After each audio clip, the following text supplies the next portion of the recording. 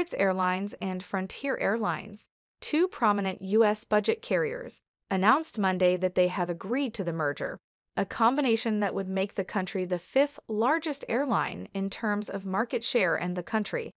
Will put pressure on the biggest carriers as the industry is trying to shake itself of epidemic. The airlines, which offer 1,000 daily flights to destinations in the United States, the Caribbean, and Latin America, said in a statement that they would save up to $1 billion annually without any mergers.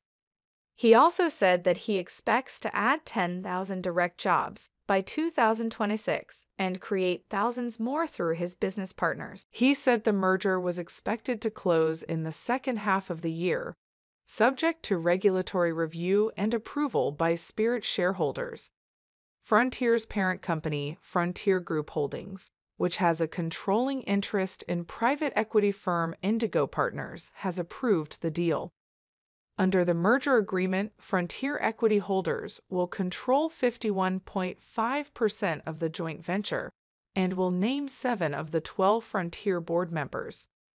The board will be headed by William A. Frank, chairman of Frontier and managing partner of Indigo Partners, a private equity firm that specializes in investing in budget airlines. The company said branding would be decided before the merger closes.